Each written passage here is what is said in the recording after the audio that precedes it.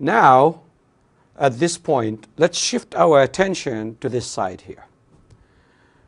So this is the formula. So what does this mean? Well, first of all, the scripts, the V's are for the velocity. But the subscripts here, N is for nudge, and G is for ground, and S is for skateboard. So imagine me on a skateboard, okay, and I am trying to move on top of the skateboard itself, okay, and at the same time move with the skateboard. So in this case, my velocity with respect to the ground is going to be equal to my velocity with respect to the skateboard plus my velocity with respect to, the velocity of the skateboard with respect to the ground. Of course, there's nothing special about skateboards. The S here, for example, could be an airplane, or it could be a train, or it could be a car. It doesn't matter. Now, in our textbook and in many places, usually this is not written like this. Instead, it's written as equals U plus V. Well, it shouldn't scare you. It's just the same expression, but using different letters. So I'm going to use that just to illustrate the ideas that I'm going to illustrate here. Now, here's the problem with this. This is the Galilean, relativity expressed whenever you've got an object moving within a system that is also moving with respect to yet another system.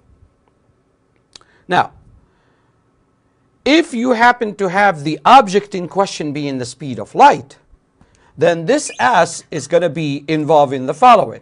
So let's say I'm in a spaceship, and the spaceship, if the spaceship is moving at the speed c, and I am shining a light beam forward, that's at speed c. C plus c will give us 2c. Well, that's a problem because we already established that according to Einstein's postulate number 2, that no object is supposed to have a speed that is exceeding the speed of light, c. So this, which is the Galilean relativity, is good as long as I am dealing with objects that are not moving, with relativistic speeds. The minute you start having objects moving with relativistic speeds, this formula does not cut it anymore. As you can see, it gives us something that doesn't make sense.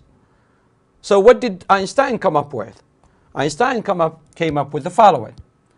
He said that you would have S equals U plus V. Notice here how it matches with the, I'm leaving out the vector symbols. That does not mean it's not a vector expression, but just, to save myself time. Divided by, notice here, he still has the Galilean portion of it, but then he added his own term, which is this. And my friends, this makes the whole big difference in the world.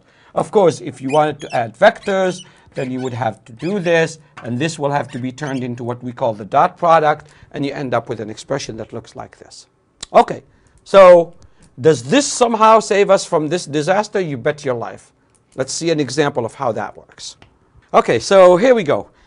Once again, so this is the same formula that is, discovered by Galileo, okay, but reinterpreted by Einstein to fit his postulates of special theory of relativity, especially postulate number 2. So in this case, we're going to test this here so you would see how it works in the extreme case where we know that there is no spaceship that's going to be able to move. Even if you take a spaceship that moves at half the speed of light, okay, and you shine a beam that moves, a beam of light where light is moving at c, classically you would say that's c plus half c, that's 3.5 c, or 3/2 c. Well, that's 1.5 c, that's bigger than c already, so that would be as problematic as that. So we're going to test it, test this formula right here for the extreme case. Imagine, for example, there is an object that is, let's say a rocket, for example, moving at the speed of light, and then you're shining a light beam of course, that is moving already at the speed of light. So in that case, look at what happens here. It's so neat. You're going to end up with c plus c, because that would be the speed of light itself, okay? And then this is the speed of the rocket, let's say, for example, c, 1 plus, and then c times c, because I have u times v, so I have to multiply whatever is up here, and then divided by c squared. Notice how this would give you 2c at the bottom, at the top rather, and then 1 plus c squared over c squared. Notice how c squared and c squared will cancel out. You end up with 1. Therefore, you end up with 2c over 2, and nice. Which means that according to this, even if you go to the extreme case of imagining something that is moving at the speed of light, and you shine a light beam at the speed of light overall for all observers is going to be always c no matter what. That's sweet. Now, of course, if, for example, let's say we're dealing with a situation where you shine a light beam in a situation where the spaceship, let's say, for example, is moving at half the speed of light, then you would have to do, so in other words, we're saying, let's say u is equal to c, v is equal to half c, okay? I'll leave it to you to work this out to see what would the s be in this case. Thank you very much. That's it.